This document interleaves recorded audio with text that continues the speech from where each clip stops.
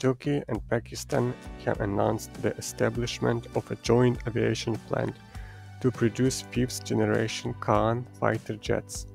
According to Army Recognition, Turkish Defense Minister Yasar Güler confirmed Pakistan's participation in the MMEU TFX project for the development and construction of the advanced aircraft during the PAC Turkish Industrial Expo in January 2025. Details regarding the timeline for the construction and readiness of the new aviation facility in Pakistan remain unclear, but production is expected to begin after the fighter completes testing. Building production capabilities for an aircraft still in the testing phase is standard practice in the aviation industry.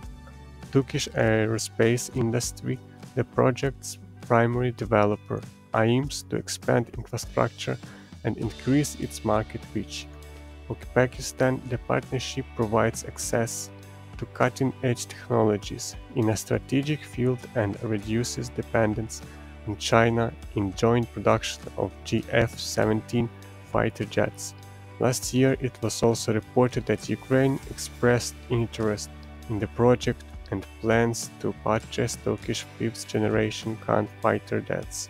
Thanks for watching, put likes, write comments, and subscribe to the channel Defensa Info.